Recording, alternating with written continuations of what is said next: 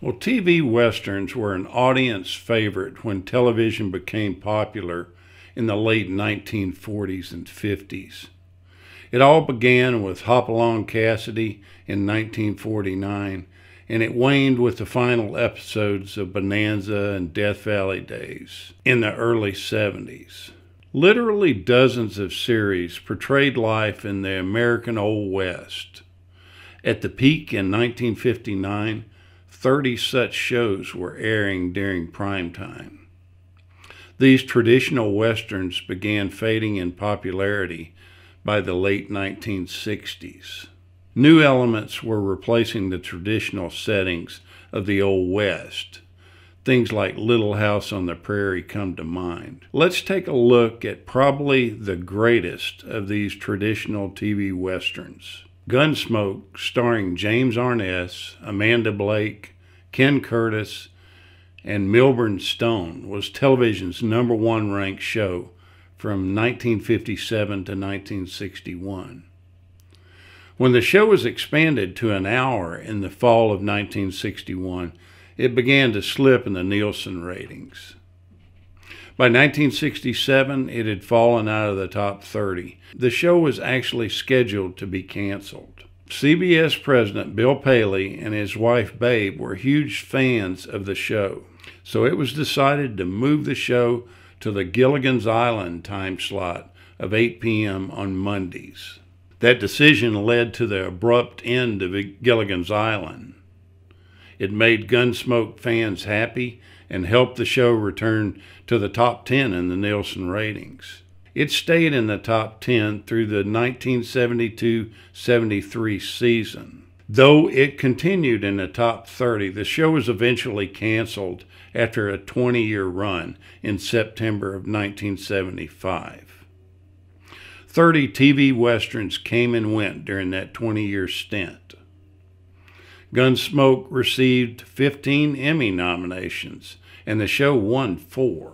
James Arness was the one that won the role of Marshal Matt Dillon.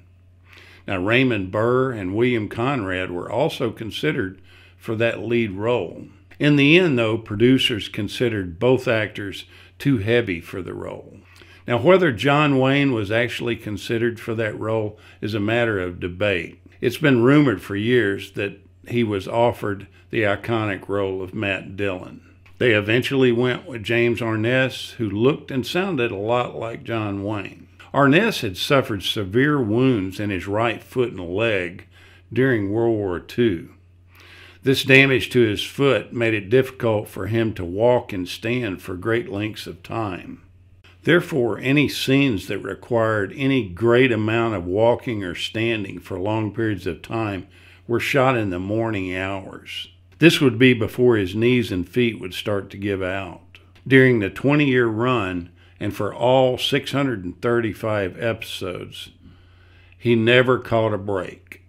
All of the other main characters on the show got breaks from the actual filming and episodes, but not James Arness. An interesting family note is that James Arness's younger brother was Peter Graves, Mr. Phelps of Mission Impossible. Now let's talk about Miss Kitty, or Amanda Blake. There was a little-known actress named Polly Bond who was the original choice for the role as Miss Kitty. Reportedly, she turned down the role because she claimed she would be putting a strain on her new marriage by making more money than her husband. While looking for a new Miss Kitty, Amanda Blake reportedly hounded the producers until she got cast for the part.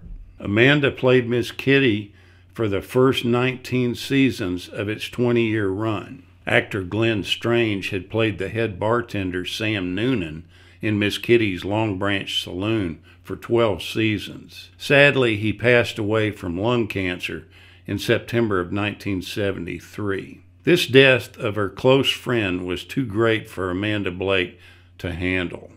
She just took the loss hard. She was written out of the show's script for the 20th season and didn't return. Now, Ken Curtis was Festus Hagen.